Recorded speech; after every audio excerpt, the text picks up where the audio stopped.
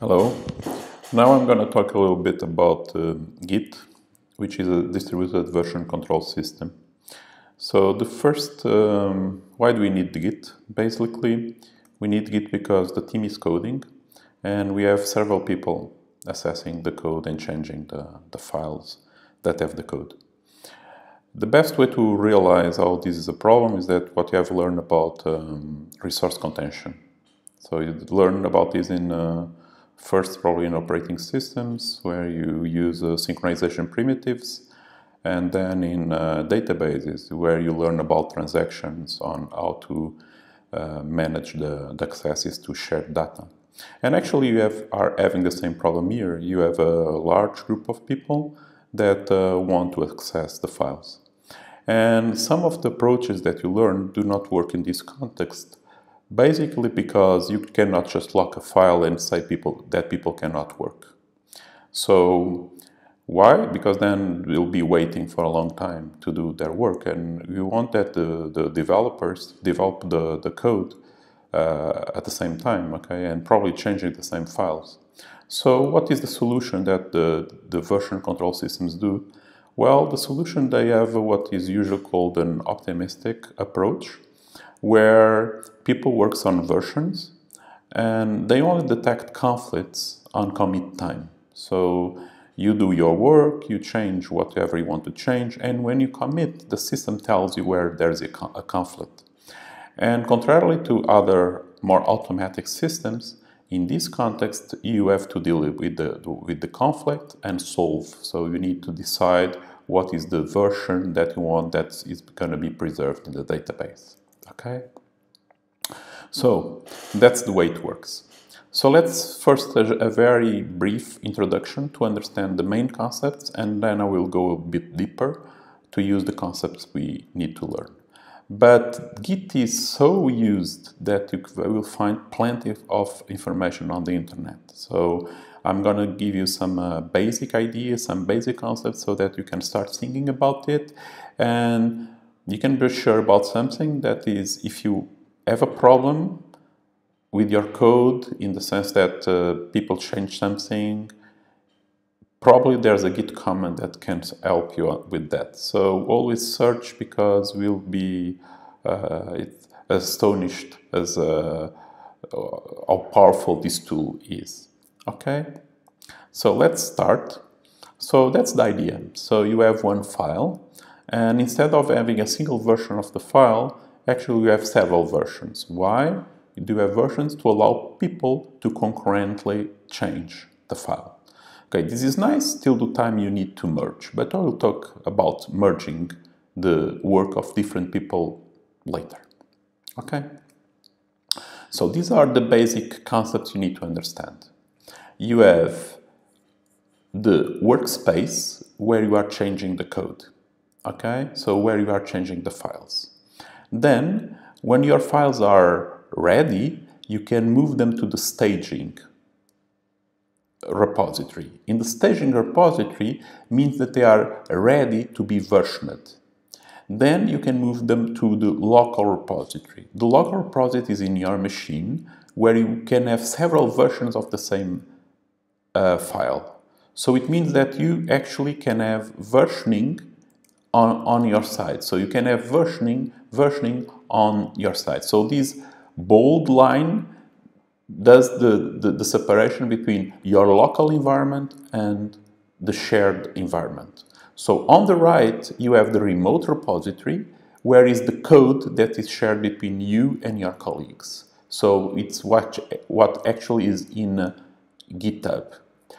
When you do a clone or a fetch, as you see in this arrow, the yellow arrows, you copy the code from the remote repository to your local repository and to your workspace. What is actually your workspace? Your space is where you are changing the files with Eclipse or IntelliJ. You are working in the workspace. So you are working with different versions of the file. Okay? You are changing the file. Okay? But always you don't create a version. If you want to create a version of a file, you need to add it. So you have git add. You need to add it to the staging area. And then you need to commit it. And when you commit, you create a new version of the file in your local repository. Afterwards, if you want your version of the file to be visible to others, to your colleagues, you need to do a git push, which is the arrow in green. So that moves the file, your version of the file, actually not only the file, but all the files that you changed in a particular commit, you move them to the remote repository, which means that now your colleagues can get through a fetch, a git fetch or a git clone to get the work you have done and start working on top or considering the work that you have done.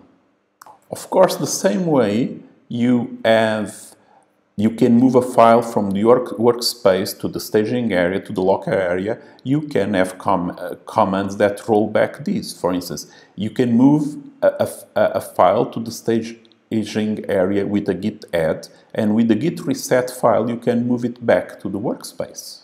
Okay? And with the git reset, you can change your workspace to have the particular values for the files when we have done a commit, a particular commit. And git diff and git allows you to compare between your current stage in the workspace and what is in the staging area and what is in the local repository. Finally, a git pull is one operation that is a git fetch. Okay, but at the same time, besides a git fetch, besides copying what is in the remote repository to your local repository, also changes in your workspace. So you immediately start working with the changes that are in the remote repository. Okay, so that's the way you're going to work. So basically, you have your local space.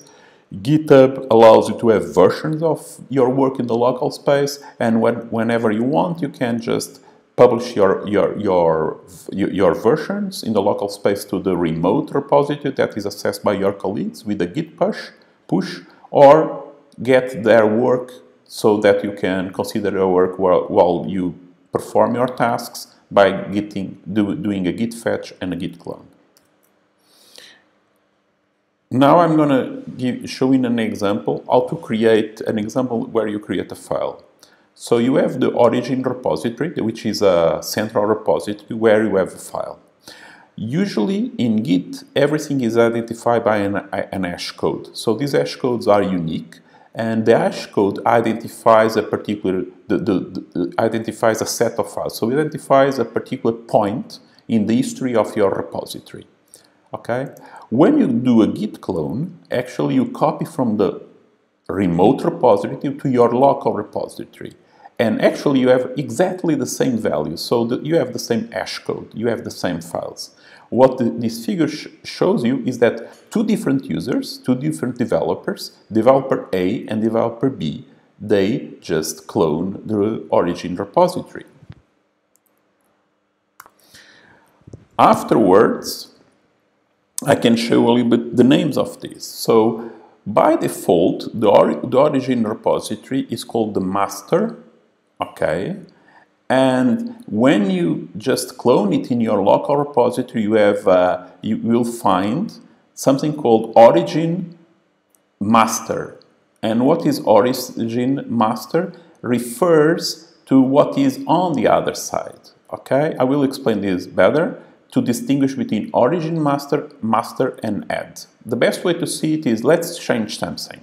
Okay, so what we're going to do is just we have HelloWorld file, and which is untracked because I just add it, so it is in my working space, and in some point I add it to the staging area. So I execute this command, git add, and the name of the file.